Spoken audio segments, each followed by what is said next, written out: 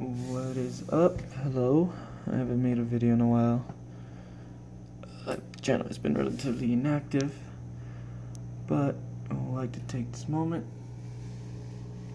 and do a little catch up. As you can see here, it's my beta. He's a little old, and this is actually a new tank I set up. Currently in college, so nano tank. It is a 2-gallon, I believe, made by Finnex. I'm not really sure. Don't remember. Show you guys the brand.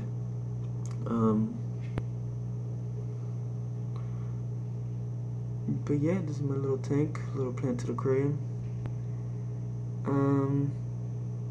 I, like the genius I am, actually just bought plants from a local fish store back in my city before I moved out.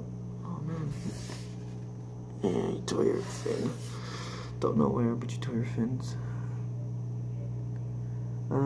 They told me all these plants were low light. I know these are. There's one in the back there. I left them floating around. I got some duckweed. I forgot what these were called. But if someone can like just ID those for me, that'd be awesome. I'm also not really sure what these are. Like I said, if you guys could ID these two for me, that would be great. The name of these escapes me right now. They should all be low level. I got some leaves floating around. I'm not too keen on having those floating around. They'll eventually be torn apart, fall into the ground, onto my substrate, and be picked up by the plants. It is a little dirty, but that's on the inside, not the outside, so I can't really do much about it. It's phone makes it look a lot greener than it is, but the plants seem to be doing fine. This one got a little messed up at a 12 gallon, 6 gallon eclipse system. I'm not even sure, and the lighting in that is not really adequate, and I had a ghetto rigged one of those coil bulbs for plants, but it wasn't doing the job, and that tank was too big to bring, so I like the smaller nano tank. It's like I said, I believe it's a 2-gallon. Oh, he's hungry. It's you sort of just threw plants in there, you know, giving it very little thought as to where they went. I made sure that this part back here was sort of clear of stuff because he likes to hang out over there. I don't know if you can see the brand here. Finnex is the brand, actually. Aquarium I'm using. I'm using aquarium. Soil for the actual plants that's nutritious. And I got that piece of driftwood. There's small pieces of Java moss going back in there.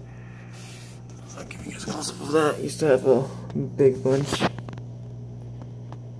See it there.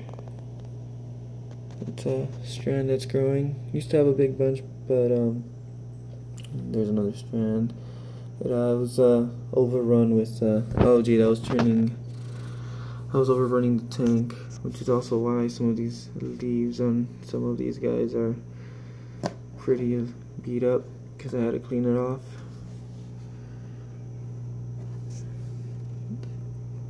The tank doesn't look necessarily clean, but it is what it is for now. I just moved in a couple days ago, so I might rearrange stuff, might not. Yeah. Any questions or comments, just let me know. There's the other plant. As like you see, the leaves are a little bit beat up. Like I said, I had to rub off the clean off the algae that was growing on it. for a couple of days these plants were without lights too, so